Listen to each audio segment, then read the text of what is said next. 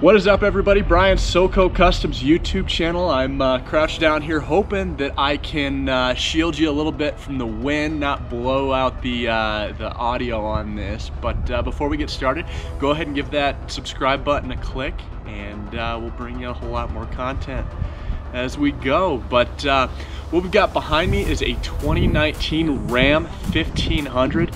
As we always say, these are very, very aftermarket friendly. You can level a truck and easily fit 33s underneath there with no trimming at all. But what we did was this one came in already leveled, and as we've alluded to in past videos, there are multiple ways to lift a truck as well as level a truck. So you can either go with pucks or you can go with the leveling struts.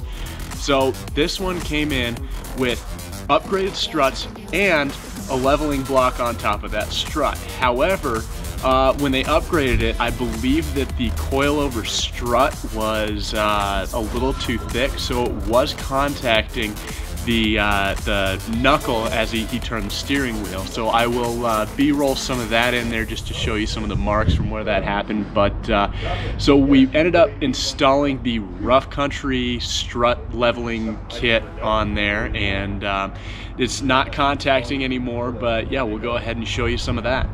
All right, wind shifted, so we are over here on this side of the truck, but these are the Black Rhino shrapnels. And please forgive us for not having center caps on these things yet. Our friend Brandon from over there at Ceramic Pro was over here doing the ceramic coating on these wheels.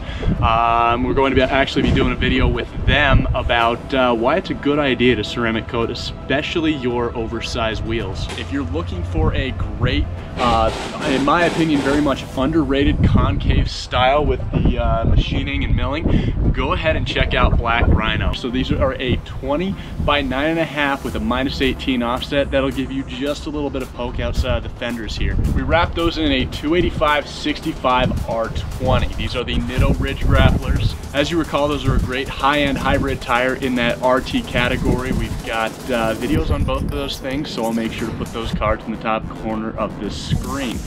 But yeah.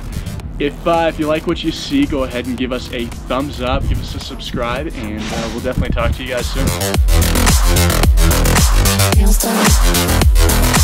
I like the girls with their nails done.